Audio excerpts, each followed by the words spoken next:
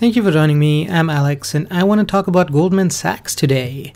So they're one of the biggest banks in America, and their current share price is $237.75, which gives them a market cap of $84 billion. Current dividend yield is just over 2% with a 20% payout ratio, which means that they could actually pay a 10% dividend without losing money, which is pretty nice.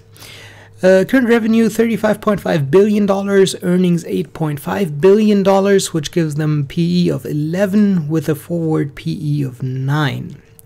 And that's kind of where the PE versus dividend comes in.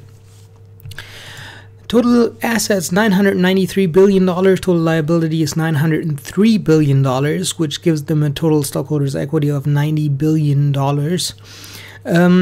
Obviously not a great thing when the liabilities are rising way faster than the assets, but not much you can do there, and it's obviously not because they're losing money. They're making a profit of $8.5 billion, which is not nothing.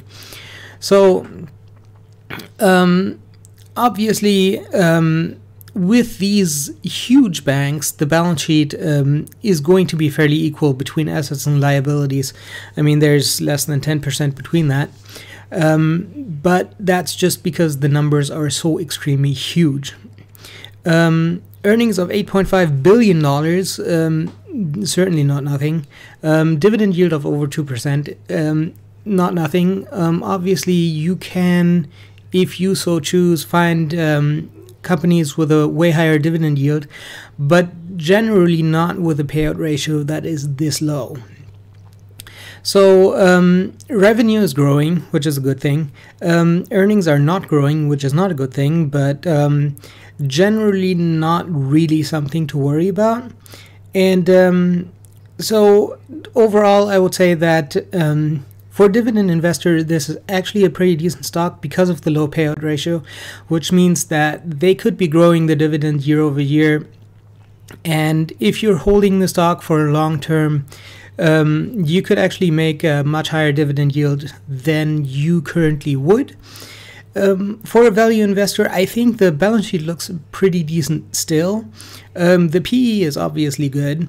There is revenue growth, even though it's not huge, and the dividend is nice as well. So for a value investor, this also looks like a pretty decent stock. For both, I think that there are better opportunities out there right now. There's also better opportunities in the banking sector itself. If you want a bank with a higher dividend, if you want a bank with a better balance sheet, if you want a bank with a higher growth. But overall, I think this is a fairly solid pick because it's a well-established company, and they're obviously not going away, and the balance sheet looks good. The dividend is all right. Pretty much everything works in their favor. That's it for me for today. If you like this video, make sure to subscribe. I'm coming out with more videos every day before market open. I hope you have a successful day.